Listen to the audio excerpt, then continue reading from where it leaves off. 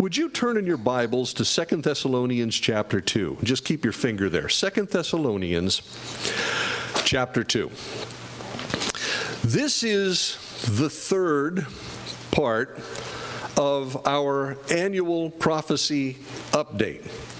There is so much to talk about that's related to end times prophecy that I suppose this could just become the end times prophecy church. Let's talk about that every day. And it wouldn't be hard to do, to be honest with you. There's so many interesting things going on in this world. Jesus said he was coming back. God told us that the Messiah would come, and then he would go back, and then he would come to rule and reign in this world. And before that, there would be a tremendous time of tribulation, which is an old King James word for a really, really bad time before Jesus comes back. Having to do with the wrath of God, wrath with a capital W, as it were, that would be poured out on this earth prior to the second coming of the Messiah, Jesus, as he returns. 7 years, that will be upheaval, politically, militarily, demonically, in ways that the world has never seen before, only seen bits and pieces like it. And the Bible uses those in the prophecies to say, hey, do you remember this guy a long time ago, that terrible dictator, Antiochus Epiphanes? Yeah, I remember him. Yeah, when the man of lawlessness comes, he's going to be like that guy, except worse. That's how the Bible gives us these prophecies. And there's so many of them in there. And last week, we talked about Ezekiel 38 and 39. Because we see the Middle East about ready to go up in flames. Now, every time it gets real close to the line, it tends to back off. But every time the tide comes in, it comes in a little bit higher. Every time you look at the pieces move, they're a little bit more exact to what the Lord prophesied to us through the prophet Ezekiel in Ezekiel 38 and 39 and other places in the Scripture. So it's fascinating to watch and listen to the news that if we were 100 years ago, we wouldn't even be getting this news. But it's happening. And it's happening faster and more strong, like a woman in labor, like Jesus said it would, increasing in pain and strength, and getting closer and closer together like labor pains. This is Jesus' description of it. And that's why it's important to talk about these things, because the Lord told us to be ready. He didn't tell us to worry. He didn't tell us to fret. Didn't tell us to dig holes in the ground and cover ourselves. He said, be ready. And as we've been teaching all along, and every time we talk about this, be ready. How? Well, I'm ready. No, be ready like, number one, a bride waiting for a bridegroom. And we've talked a lot about that. But the bride of Christ, the Bible says the church is Christ's bride. This is the way that God sees you, the church. People that follow him everywhere. That's Jesus' bride. And one day the bridegroom is going to come for the bride. And the bride has to be ready. And the Bible teaches this over and over again prophetically, for the bride to be ready, because in Galilee, in ancient Galilee, you never knew when the bridegroom was going to come for the bride. She had to be ready. And then we're to be like a bridesmaid. Different than a bride, but the bridesmaid took care of the bride. Well, what do we do while we wait for Jesus to come? We keep ourselves pure, we keep ourselves ready, we keep the veil on like the bride that says, I have kept myself pure for my bridegroom, purity in the church. Again, we've talked about this so much, and a little bit more today, by the way. Seems to be an option or a debatable point. There's no debate at all. The Bible says what it says, it means what it means. Keep yourselves pure. Be holy as I am holy, the Lord told us. Wow. We like to add a word, but. Yeah, we're talking about this morning a little bit, but, No! There are no buts in this. You just keep yourself pure like a bride. But then the bridesmaids, keep the bride pure. We keep each other. We help each other out. When the bridegroom comes for the bride, unexpectedly, the bride is sleeping in her wedding gown. The bridesmaids make sure there's no dirt or dust on her wedding gown, that there's no wrinkles, that the bride's makeup is in place, because they did wear makeup back then for their bridal occasions and what have you. That's what they did. And then you've got, of course, be ready. Like the investment that's been put into you by God. What is that? That the spiritual gifts He's given us. What has God given you that could benefit others, strengthen others, have compassion on others, His compassion on others? What has He placed in you to minister to others? And that's the parable of the talents that we find out. Talent was a weight of money, not a talent like an ability to play violin or something like that. Well, what does He put in us? And different degrees, sure. Some people have a lot of that and some people have a little, but God wants a return on all of it, that while we wait for Him, that we're taking care of each other and that we're giving out from whatever God has given us, with whatever spiritual gift it might be, or ability or provision, to take care of each other while we wait. And then, of course, lastly, be a servant, to serve one another. Take care of one another. How good it will be in that day when the master returns and finds his servants doing as he commanded them. And what was that? Taking care of each other. There you go. We said that last week. We said it the week before. That's even the punchline of today, so I don't have to go over all of that again. I just may mention it at the very end. But remember, we talk about these things not just to talk about them. We get excited. Jesus is coming back. That's good enough. But wow. What do we do while we wait? And that's how you occupy until He comes. Today, things are ramping up in this world. I'm very cautious, as you know, and as I've said many times, about saying this is that. A really big one is the mark of the beast. Well, it's a global economy with a subdermal microchip put in your right hand to your forehead and all of that. Really? Does the Bible actually say that? It doesn't. Could it be? Yes, it certainly could. But does it say that? No, it doesn't. It talks about something different. It talks about the mark of the beast being who you worship during those last days of the world. And the Antichrist is going to demand that worship, the way that the emperors of Rome demanded it back in those days of every subject of the empire. And if you didn't worship the emperor, nobody bought from you, nobody sold to you. They would starve you out until you did it, until you complied. Today, we're seeing things in this world moving more and more in that direction. First of all, persecution in the world against Christians is ramping up. Now, persecution against Christians in this world has been around since just after Pentecost. The first people persecuted were Jews who were followers of Jesus, the Messiah, being persecuted by other Jews. This is not an anti-Semitic thing. It was just the reality of that day. And then afterwards, years later, decades later, along comes guys like Nero, who begins to persecute Christians who are not only Jews, but Gentile converts to Christianity, and putting blame on them for burning Rome and all of this sort of thing, and they end up in arenas and all of that. And this goes on for 300 years, on again, off again. On again, off again, on again, off again.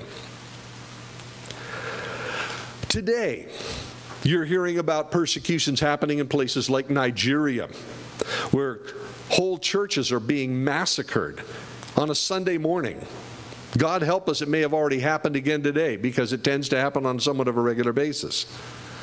Christians are being persecuted in some very odd ways that we would never think of as persecution, in countries that gave up on persecution for a while, like Russia.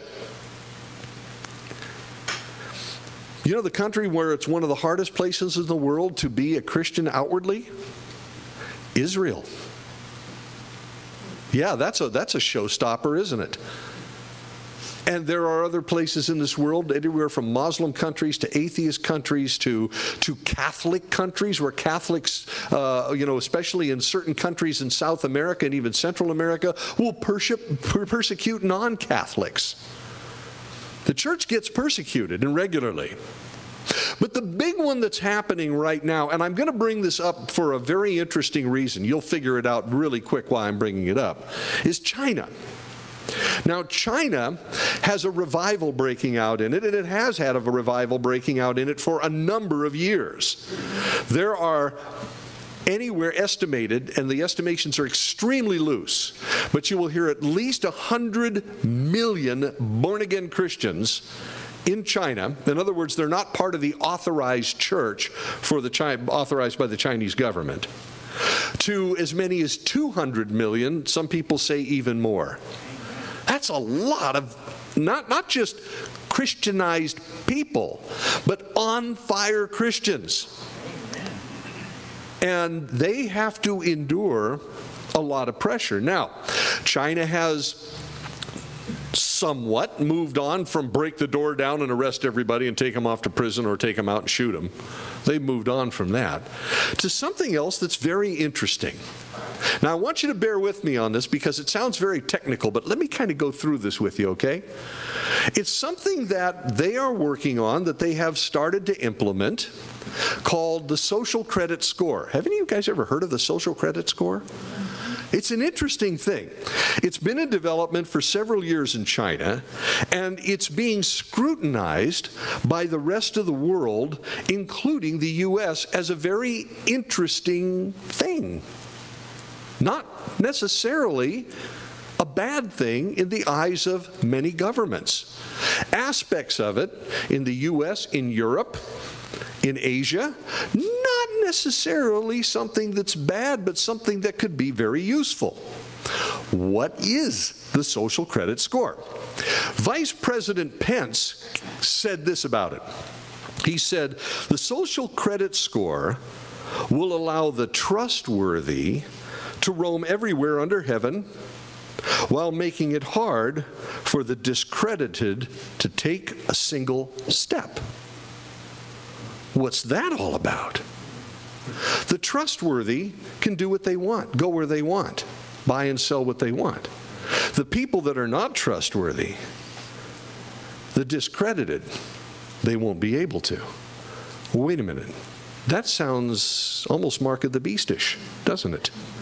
It does, doesn't it? The trustworthy. Who are the trustworthy? It depends on who's in power in that particular government, who they deem as trustworthy.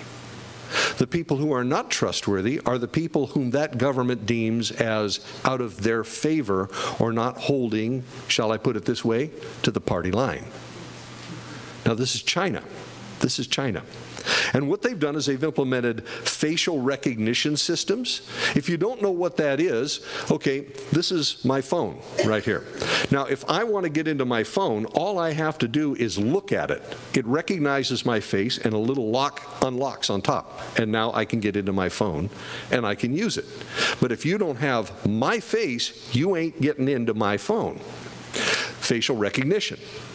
But of course, a lot of bad people around the world and in America, other parts of the world, other countries, are getting caught because you have closed-circuit cameras all over the place, rapidly growing population of closed-circuit cameras, hundreds of millions of them in the UK, and just because of crime and all of this stuff, that have facial recognition technology attached to it. Now, this isn't rumor, this isn't Jay's paranoia or stuff, this is just the reality of crime prevention, law enforcement. Facial recognition is a growing thing because computers can do that, and they can look at your face and say, oh, we know who that person is. You commit a crime, they can track you down a whole lot more easily. Facial recognition in China is now mandatory if you want to get a license of any sort, a phone of any sort. If I was in China and I wanted to go get a phone, the first thing they're going to do is they're going to say, we need to get a facial recognition print of your face. Not for the phone, for the government. They want it. Social credit score attaches your face to something else that is monitored in China. Happens to be internet activity and viewing habits. Now, if you're on the internet, and many of you have white enough hair where it's probably not that important to you, But if you're younger, you're on it all the time. You see all the jokes about people walking down the street doing this, because that's what we do, isn't it? It's just our habits anymore. But everything that you do, that you look at, that you purchase, that you search for on the internet, I'm sorry to tell you this, there's a record of it. Everywhere in the world, there's a record of it. You say, Jay, this is paranoia, it's scary. No, it's just the technological reality of today. The internet forgets nothing. Everything is there. Even the stuff that you tried to erase, it's still there. What you buy online, what you sell online, you go to Amazon, you do a search in a particular category for a product, but you never buy that product. What happens the next time you go onto the Amazon site? Boom, there's the product that you were searching for, even though you didn't buy it, saying, would you like to buy this? The internet never forgets. Social media posts. Are you on Facebook? Are you on Instagram? Are you on something else? All your viewing habits, your searches on all the social media is all remembered on the internet. Your posts, your habits, your beliefs, because you express them perhaps through social media. You put up a scripture. A Christian. Your contacts, your entire address book, if it happens to be online somewhere, it's going someplace else. Once again, not paranoia, digital reality of this age. Now, right now, it starts off not with the government saying, we're going to get you, or some, the Antichrist out there, we're going to get you. It starts with the bottom line, money. It's all about somebody somewhere wanting to earn a profit. People getting together and then saying, let's form a corporation because we can earn great profits, things like Amazon and what have you. I buy stuff from Amazon. I'm not saying don't. I'm just saying this is the reality of what's going on. And these habits now come into play where the corporations have it, but they also, bottom line is money. They will sell that information to other corporations, entities, individuals who can pay the money for it, and governments. And you say, well, I never gave them permission. Remember, every time you fill out something on the internet and you have this thing called the End User License, EULA, license agreement, EULA, right? Check the little box, I agree. You ever read the fine print? Never. It's all in there. The big print giveth and the fine print taketh away. That End User License Agreement, that when you fill anything out on the internet, no matter what it is, if you're putting in information, you're going to check a box, I agree with the terms of this agreement. I agree with the terms of this transaction. I agree with the terms of this website. It's in there that they can sell this stuff. That's how that gets out there. China comes along and says, we got a lot of stuff. And they not only have it from the Chinese, they have it from all over the world. But especially with the Chinese. And they collect files on people. Here are their habits. Here's what they buy. Here's the people they have contact with. Here's their religion, or if they have religion at all, and if they're a Christian. And part of this is now they have the facial recognition. They have the information on you. And so you're driving down the road and you run a stop sign, so to speak. Well, that's an infraction.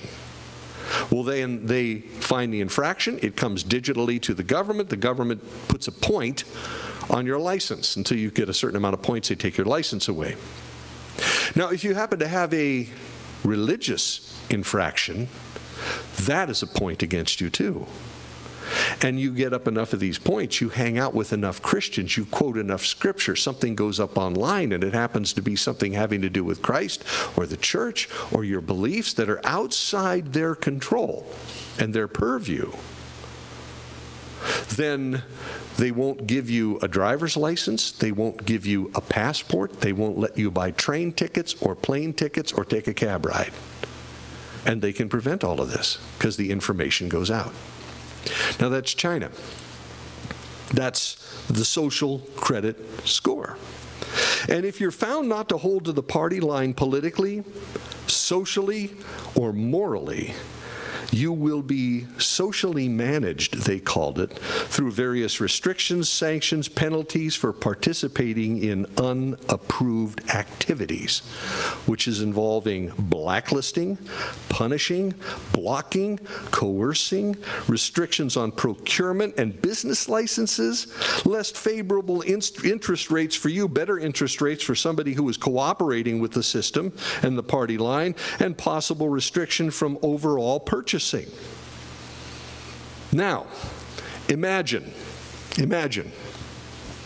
you're a Christian right now living in China. How do you like that thought? And the world, technologically speaking, the whole world is set up for that system to be implemented anywhere where there's technology in this world today.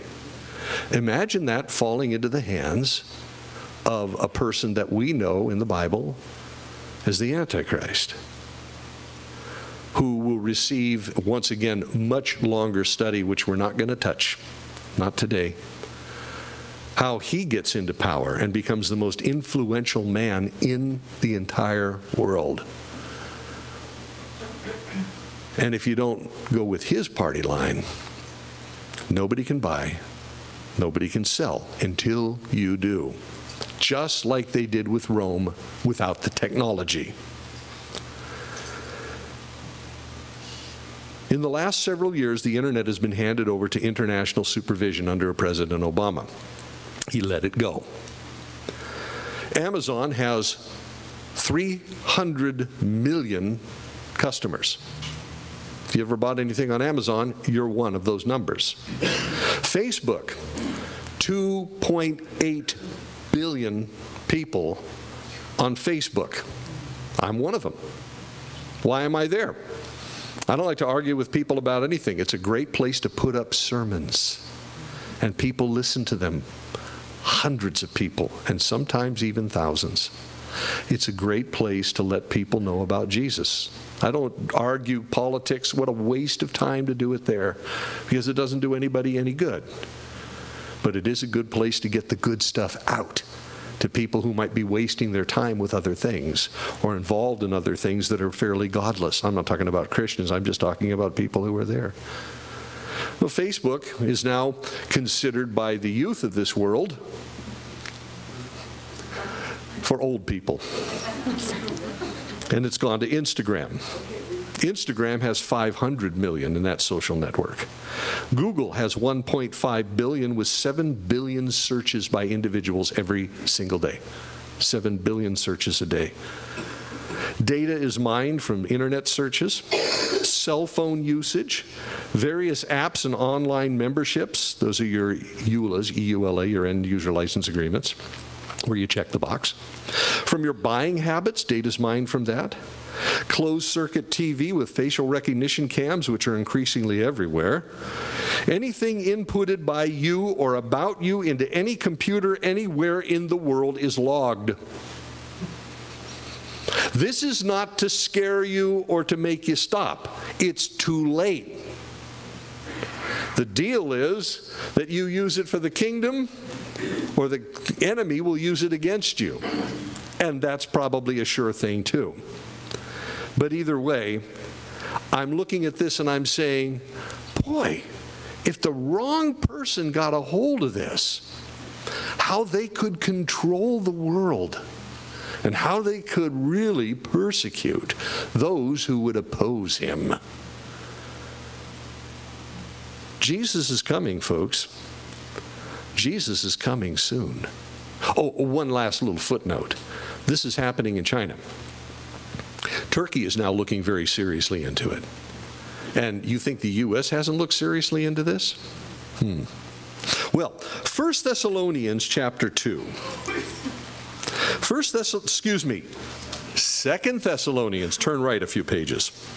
2 Thessalonians chapter 2, beginning in verse 3. We're going to read down to verse 17. Verse 3. Paul speaking to the church at Thessaloniki or Thessalonica. Don't let anyone deceive you in any way, for that day will not come. What's that day? The day of the Lord. The day of the Lord's return. And it's not just a 24-hour period, by the way. It's an event. The day of the Lord, think of it not like a day, but an event. Will not come until, keyword, the rebellion, which is what we're talking about today. It will not come until the rebellion occurs. We have another word for that unfortunately in our modern day and age is somewhat of an obsolete word, but it's a very, very good word, and it's an important one. Until the apostasy occurs. In other words, a deliberate turning of the back on truth. Until a rebellion against God, a rebellion against His truth. Don't let anyone deceive you in any way, for that day will not come until the rebellion occurs. And the man of lawlessness, that's the Antichrist, is revealed. The man doomed to destruction. Just a side note on the man of lawlessness. Fascinating that they would call the Antichrist that, especially in our country, and surprisingly, shockingly, in our state, the state of California, that lawlessness is what lawmakers are allowing. Isn't it a strange irony? Lawmakers are facilitating lawlessness. The man of lawlessness, it kind of tells you in our modern world what that looks like by looking at what's coming around the corners here in California. That which is really, really important in the Bible is considered unimportant anymore. That laws are unenforceable by our police, and police have become the villains. A catastrophe. And yet lawmakers are making laws to that effect. Isn't that strange? Very strange irony. Anyway, the Antichrist is the man of lawlessness. We're just getting a flavor of it here. Until he's revealed and the man doomed to destruction. He opposes and exalts himself over everything that is called God or is worshipped, and even sets himself up in God's temple, proclaiming himself to be God. This is the Antichrist. He's coming. I do not believe we will be here when he sets himself up in this manner. I happen to believe in the rapture of the church, not because I just happen to believe it that way, but I think there are scriptural precedents that demand it. But I'm not talking about that today. I'm just mentioning it because that is a whole other big Bible study. Verse 5, Paul goes on, "Don't you remember that when I was with you, I used to tell you these things? Don't forget them. And now you know what is holding him back, the Antichrist, so that he may be revealed at the proper time. For the secret power of lawlessness." Wow, it's a spiritual movement that is blind to the world, or the world is blind to, rather. The secret power of lawlessness is already at work. Can you see it? We can. We got the Bible. We compare it to what's going on in the world. We say, not too secret to us, to the rest of the world. It's just going by and they don't even see it. Spiritual war. The secret power of lawlessness is already at work, but the one who now holds it back will continue to do so till he is taken out of the way, the Holy Spirit, in the church, by the way. And then the lawless one, there's the Antichrist again, will be revealed, whom the Lord Jesus will overthrow with the breath of his mouth and destroy by the splendor of his coming. Yeah, he's bad, but Jesus is a whole lot bigger. All he's got to do is show up and say, "I'm here, you're gone." That's it. The coming of the lawless one will be in accordance with the work of Satan, displayed in all kinds of counterfeit miracles, signs and wonders. Miracles, signs and wonders, but they're all fake. And in every sort of evil that deceives those who are perishing. They perish because they refused to love the truth and so be saved. For this reason, God sends them. Refuse to love the truth? Maybe you're listening to this in a recording online or watching it on YouTube because we record it that way. Maybe you're watching that and say, well, I don't want that truth. Okay. God says in the end, here's what's going to happen. You don't want that truth? You refuse to love the truth and so be saved? You say, this is a threat. It's not a threat. It's a dire warning. God is telling the truth. Get saved. I've given you every opportunity. I gave you my only Son. Put your faith in Him. Be saved for all eternity, and from hell, and to God, and to His goodness and His righteousness, and so forth and so on. All those churchy words that you might be afraid of. They perished because they refused to love the truth and so be saved. And for this reason, and here it comes, God sends them a powerful delusion so that they will believe the lie, and so that all will be condemned who have not believed the truth but have delighted in wickedness. Why do people follow after the Antichrist in the Bible when you read it? The prophecies about the Antichrist, the end times, the tribulation. Why do they continue to worship Satan even though these catastrophes and God's wrath is coming on the earth at that time? Because they're put in there by God, a delusion. You refuse to believe the truth? Great, then you'll believe the lie, and you won't have a choice. Believe now. Trust now. Put your faith in Christ now. Don't wait, because there will come a point where God will say, all right then, have it your own way.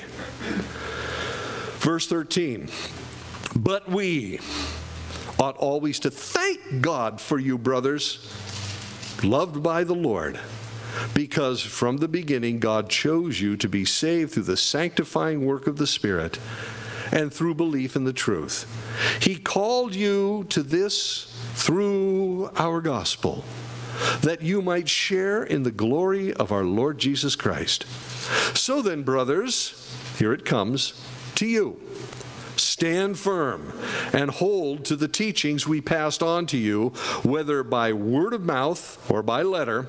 Verse 16, may our Lord Jesus Christ Himself and God our Father, who loved us and by His grace gave us eternal encouragement and good hope, encourage and strengthen you for every good deed and word. That's what we do while we wait. Now, this rebellion, this apostasy, this is huge. Now, here's a question I'm often asked. Is America in the Bible? And many people have been trying to find it. Some people say we found it. It's the young lions in a prophecy, or it's something else. Maybe it is. I'm not going to say no. Prophecies become clearer as time goes on because things fall into place and you could see them starting to focus. But I believe in one very interesting sense, at least if the Lord comes back in our imminent future. And we don't know when He's coming back. It could be another 1,000 years. Oh, Lord, I hope not. But if He comes back in our imminent future, then I am convinced that America has been part of what's going on in this world. Not because America shows up in the Scripture, but because of what America has been to the rest of the world, and the unfortunate fact, that as a Christianized nation and with Christians' freedom to be able to go out and be missionaries all around the world and preach the gospel all around the world, and with the technological advances that began here that are used to get the word out all around the world, that there has been a revival in this world like nothing that anybody's ever seen before. What happens when America goes into decline? Because that's the fact. We are on the decline. It doesn't mean that we can't swing back up again.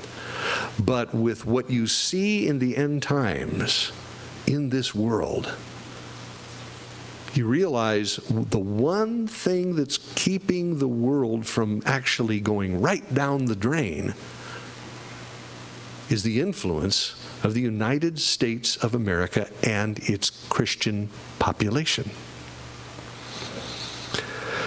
America has been the launch pad for the gospel for the past 200 years.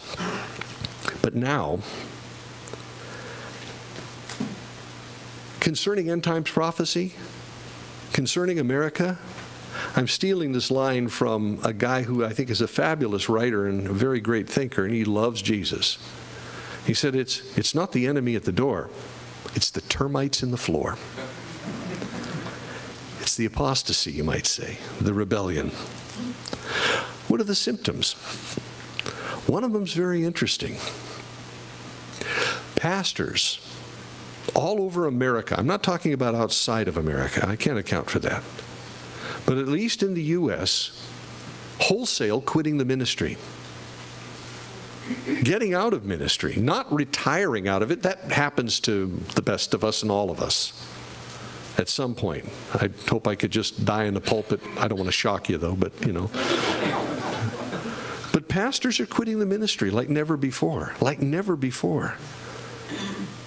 Some pastors, high-level, big-name pastors, are not only quitting ministry, they're quitting Christianity.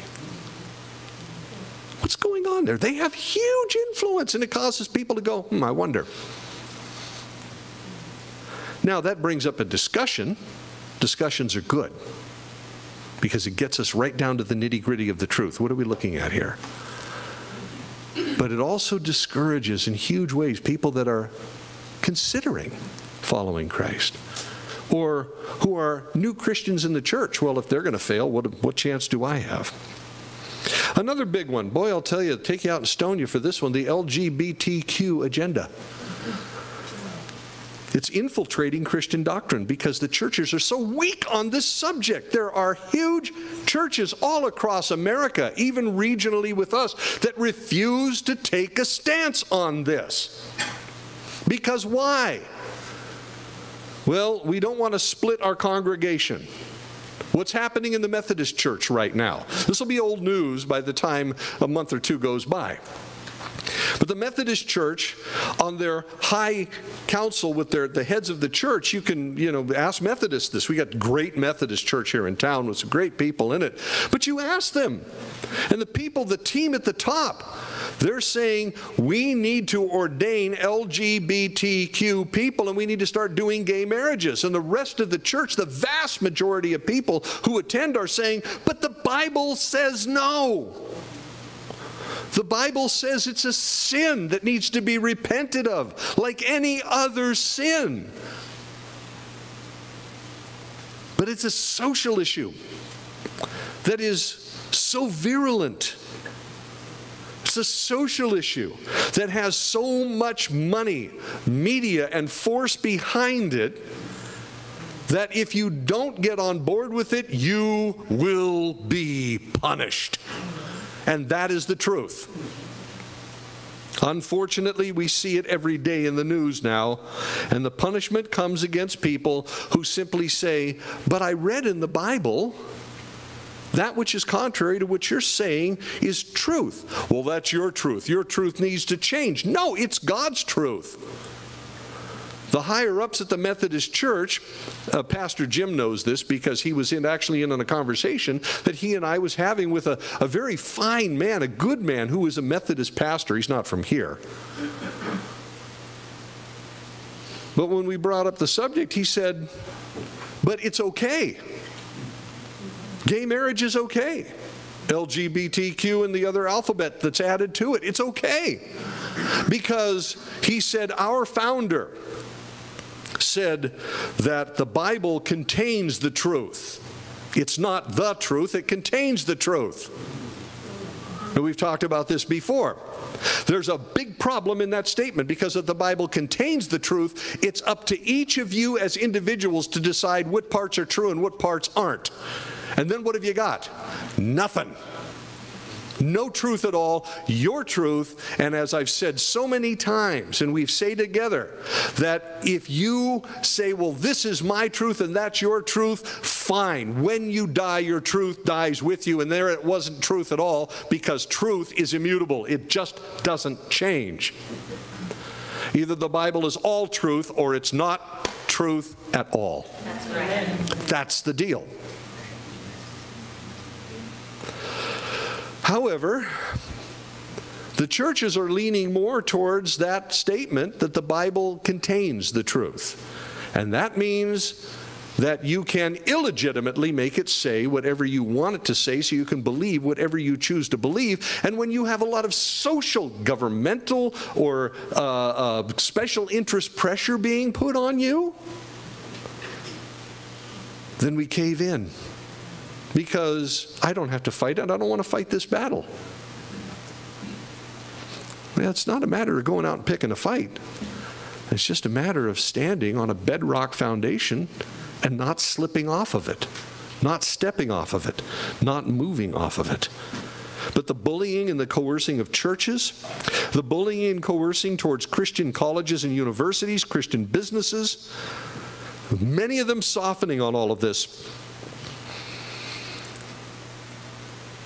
I believe that it's part of the end times apostasy because America is the biggest sending entity of Christianity that the world has ever known. And now the termites are eating away at the floor. The examples of this, for instance, just one. This one I've heard from people who have said this, nobody here. Praise God for that. But many times been confronted with this. That, did you know that the word homosexual isn't in the Bible? Is it? Do you know this? Do you know where to find it? It happens to be a word that I can't pronounce in the Greek because I'm not a Greek scholar, but arsenokoitis, something like that. That's the word. And actually, the word homosexual isn't in the Bible as homosexual. They had a word for homosexuality that just turned into homosexuality today. With our vocabulary, it was the word sodomite, equated with Sodom. And it is in the Bible. And it's in the Old Testament. And it's in the New Testament. And people are lecturing in public school, trying to undermine the students who might be Christians, saying that it's not even in the Bible. And that when you're hearing all this stuff, you're hearing it from traditionalists and dogmatic people who want to impose their will upon you. But the Bible says differently, and the kids don't have the discipline to go look it up. And that's our future here.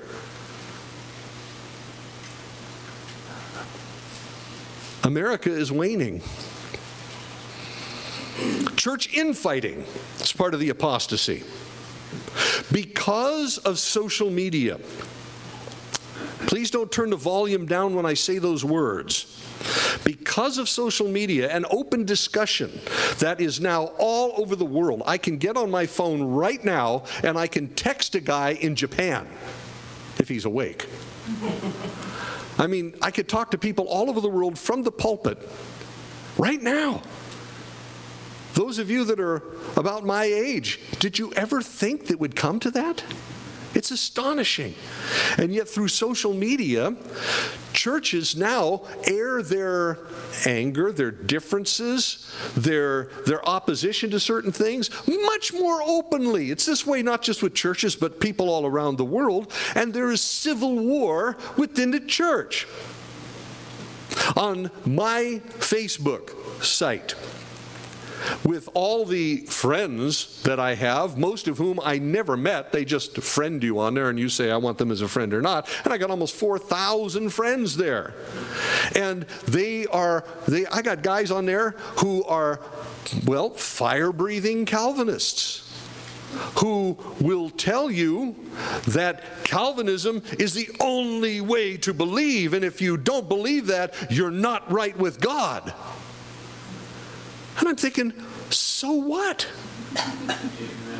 I mean, you believe that God chose me to be saved. Why are you telling me that I have to believe this when, frankly, your belief says that God chose me to be saved and I can't get out of it anyway? And yet they're so angry about it. And the anger of these different churches fighting back and forth. Another one, universalism. Heard about that? No, I'm not talking about Universal Studios, okay? Universalism.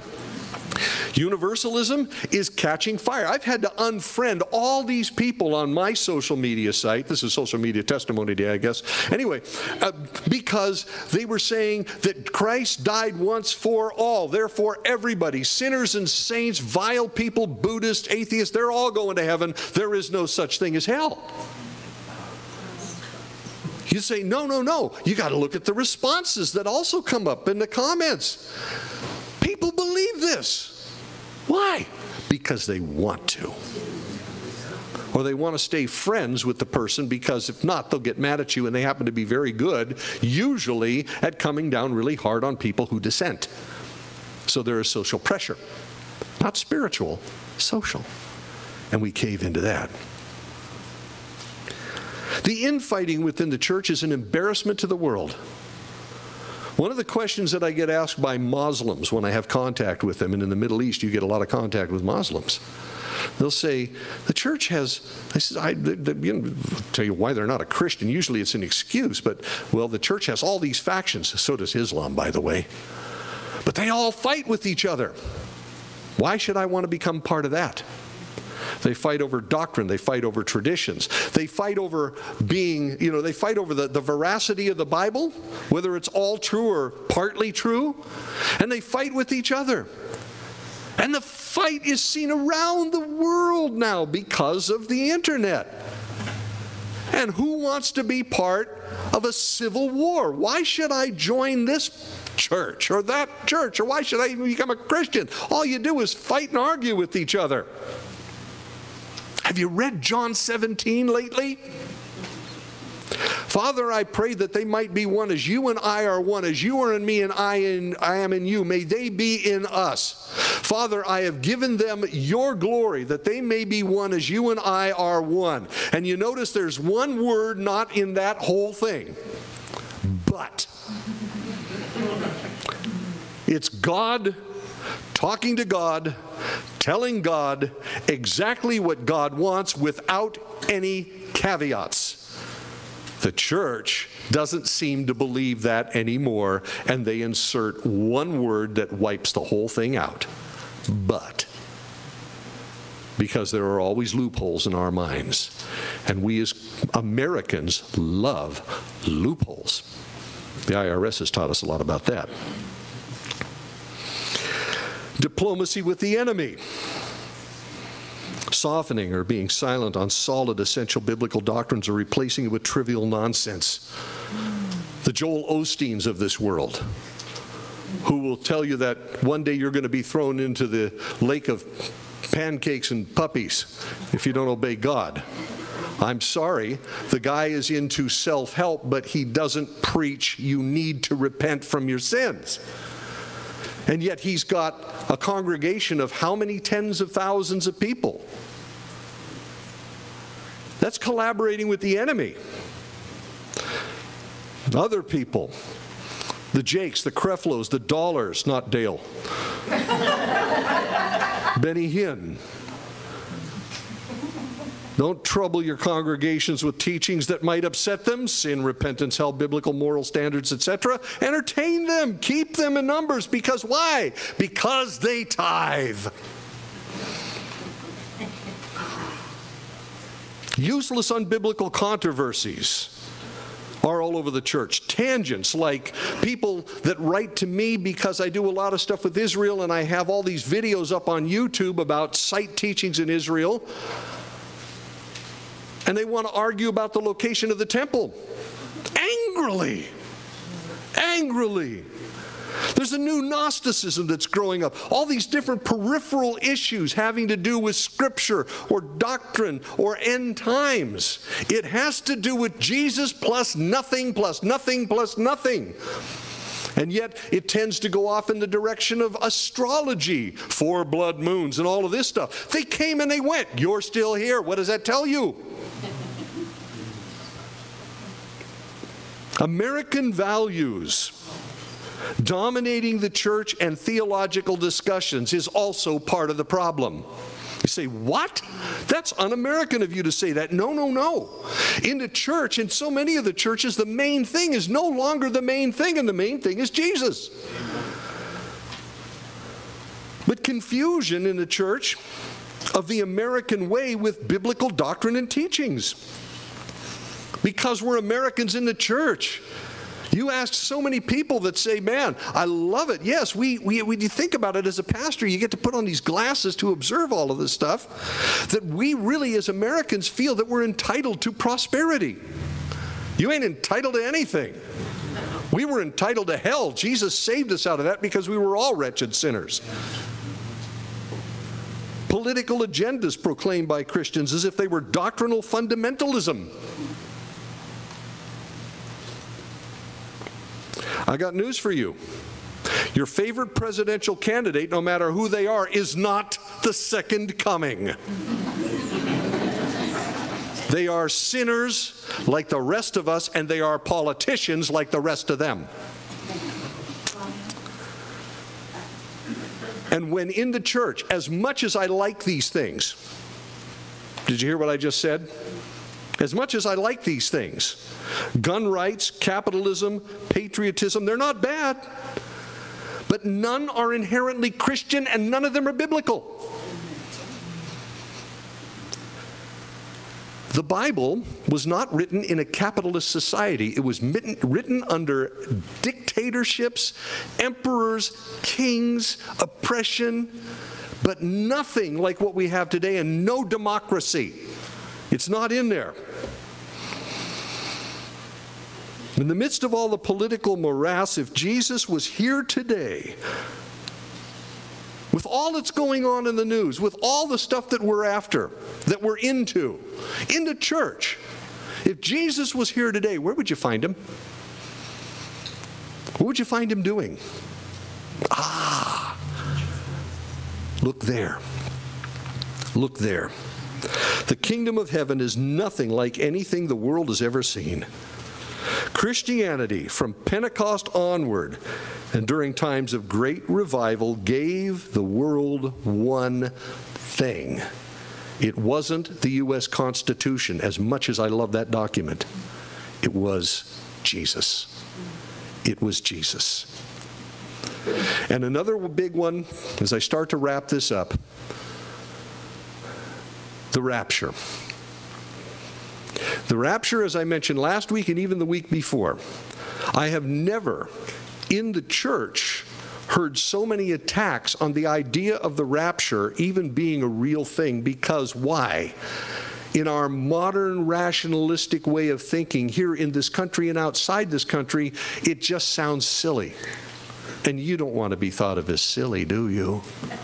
You don't want to be thought of as a stupid person believing in a myth that all the Christians one day they're going to disappear and they're going to go be with Jesus and then they're going to come back on horses following him. You don't want to really be thought of as believing that, do you? Yeah, I do.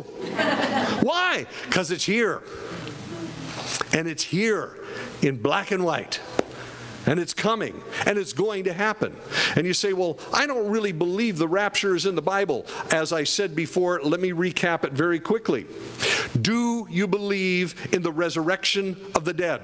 The physical resurrection of the dead? I know you do. Because, in fact, if you look at essential doctrine, not peripheral doctrine, essential doctrine, that if you look at the Apostles' Creed or the Nicene Creed, whichever version of it you want to look at, because there are several versions, they all say essentially the same thing, maybe in different ways. And the last point is, we believe in the literal resurrection of the dead at the coming of Christ. And here's the problem.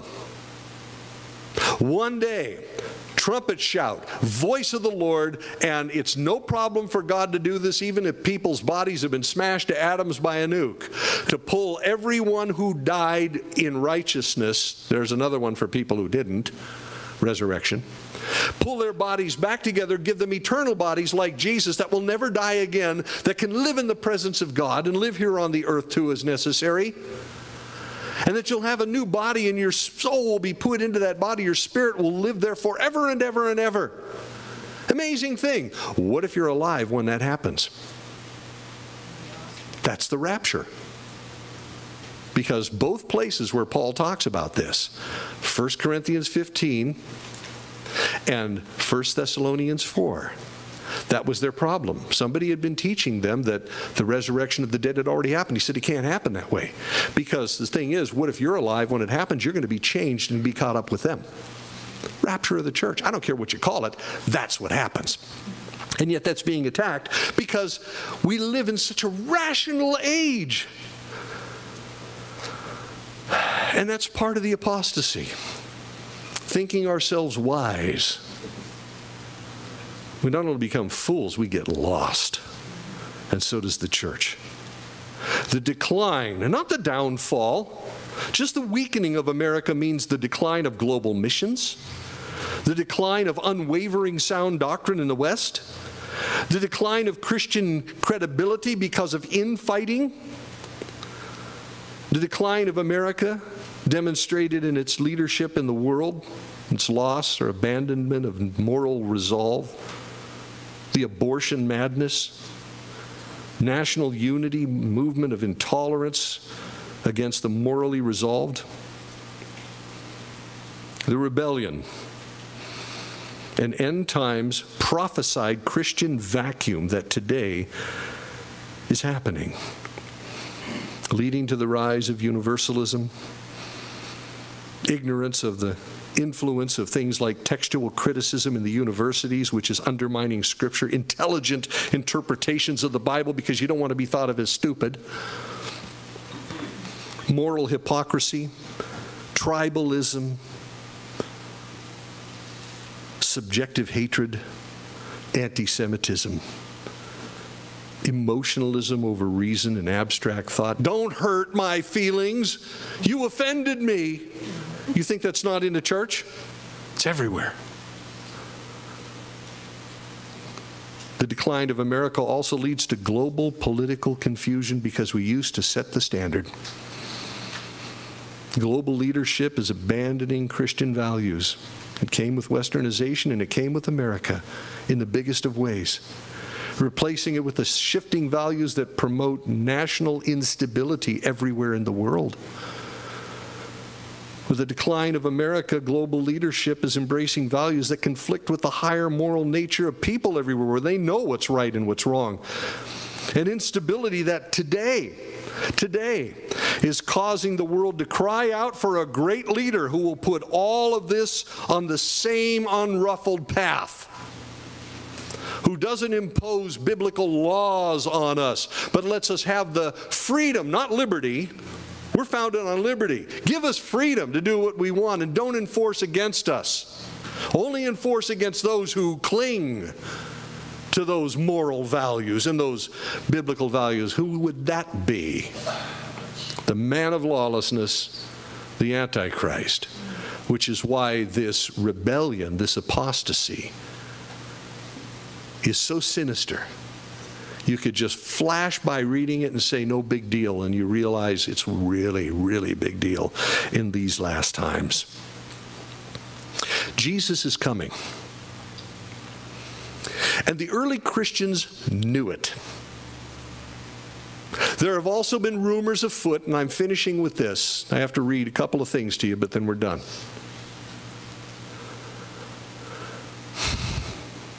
That it really doesn't matter of Christ's return. We've been waiting for it for 2,000 years. So what? Is he really coming back? Well, yeah, he'll come back in his own good time. But be ready. Well, I'm kind of ready. There's a document that, now listen to me, it is not Let me say it again. It is not. Let me say it again. It is not Scripture. Got it? This is not Scripture. Don't treat it as Scripture. But it's a very old document. And it was sort of a procedures manual for the church. It's controversial, but it is real, and it has been around. Some people say as early as 96 AD. Now, that means the temple was destroyed. John, the apostle, was still around at that time, but everybody else was dead. Some people say it was written around 200 AD. But a lot of people say, and have been teaching, and it's been, once again, part of the decline of the church in America that has the influence over all the world, to say that it's not important and not urgent that Jesus is coming back. Besides, all of those prophecies, they will tell you, had to do with the fall of the temple in Jerusalem, the surrounding of Jerusalem by the armies of Rome, which happened and was prophesied for sure. But that's not, they'll say, end times prophecy. Those things have come and gone. Jesus is coming back, but these things have come and gone. The reason I call upon this document is that some Christian wrote this, and it was used prominently in a lot of churches. This is just a little part of it, on just, what do we do? We're a new church. What do we do? So they wrote this little procedure manual. This is chapter 16. It's short. Well, it's short enough. Watchfulness and the coming of the Lord. That's the subject. Watch for your life's sake. Let not your lamps be quenched, nor your loins unloosed. Be ready, for you know not the hour in which the Lord will come. But come together often, seeking the things which are befitting your souls. For the whole time of your faith will not profit you if you are not made perfect in the last time. If you're not staying true to the Lord, in other words.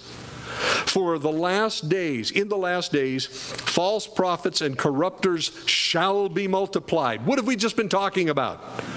And the sheep shall be turned into wolves, and the love shall be turned into hate. For when lawlessness increases, they shall hate and persecute and betray one another. And then shall appear the world deceiver as a son of God, the Antichrist, and shall do signs and wonders, and the earth shall be delivered into his hands. And he shall do iniquitous things which have never yet come to pass since the beginning. Then shall the creation of men come into the fire of trial, and many shall be made to stumble and shall perish. That's the rebellion and the outcome of it. But those who endure in their faith shall be saved from under the curse itself. They believed in the rapture. At that time, they believed in the rapture. And then shall appear the signs of the truth. First, the sign of an outspreading in heaven, the sign of the sound of the trumpet, and third, the resurrection of the dead. Yet not of all. But as it is said, the Lord shall come, and all his saints with him. And then shall the world see the Lord coming upon the clouds of heaven. This is not Scripture, but it was written by a Christian who understood where Christians stood long after Jesus went back to heaven, long after the temple was destroyed and Rome took over Jerusalem. They still believed those prophecies just as we see them in the Scripture. And that, to me, is fascinating. So I finish with this from 2 Peter. About the end of the world. He happens to mention, originally in 2 Peter chapter 3, that, there are people who say his coming really doesn't matter. It's been a long time. He hasn't come yet. But he said, with the Lord, a day is 1,000 years, and 1,000 years is a day. And it's going to go bad. The world was destroyed by water at one point. It's going to be destroyed by fire at another time. And here's where he picks it up in 2 Peter 3:11. Since everything will be destroyed in this way, what kind of people ought you to be? That's the million-dollar question today. This is all happening. It's happening around us. It's happening in this world. When is it going to come to a point, to a head? We don't know. But if things keep going the way they are, it can't be much longer. Could it be in God's eye? Sure, it could. But the way things are right now, it's wild and crazy. And since it's that way, what kind of people ought you to be? That's your question. Well, Peter answers it. Good old Peter. You ought to live holy and godly lives as you look forward to the day of God and speed. It's coming. That day will bring about the destruction of the heavens by fire, and the elements will melt with heat. But in keeping with his promise, we are looking forward to a new heaven and a new earth, the home of righteousness. So then, dear friends, since you are looking forward to this, are you looking forward to it? Are you? Make every effort to be found spotless, blameless, and at peace with him. Bear in mind that our Lord's patience means salvation. Just as our dear brother Paul wrote you with the wisdom that God gave him. Hey, he writes the same in all his letters, Peter says. I love this. Peter's a fisherman. Paul's an intellectual, right? He says he writes the same way in all his letters. Speaking of these matters, his letters contain some things that are hard to understand, which ignorant and unstable people distort as they do the other scriptures to their own destruction. Therefore, dear friends, since you already know this, be on your guard so that you may not be carried away by the error of lawless men and fall from your secure position, but grow in the grace and knowledge of our Lord and Savior Jesus Christ. To him be glory both now and forever. Amen. And that's the end of his second letter. We live in amazing times. And there are times where they're distressing times. But the common thread that you find is, but rejoice, because your redemption draws nigh. And don't sit around, as one of my old pastors used to say, on your rusty dusties waiting for something to happen. But be about the Lord's business until he comes. And that too is a big amen. Thank you, Lord, for making things clear to us, for taking us on this journey, and that, Lord, we would live in times like we live in today.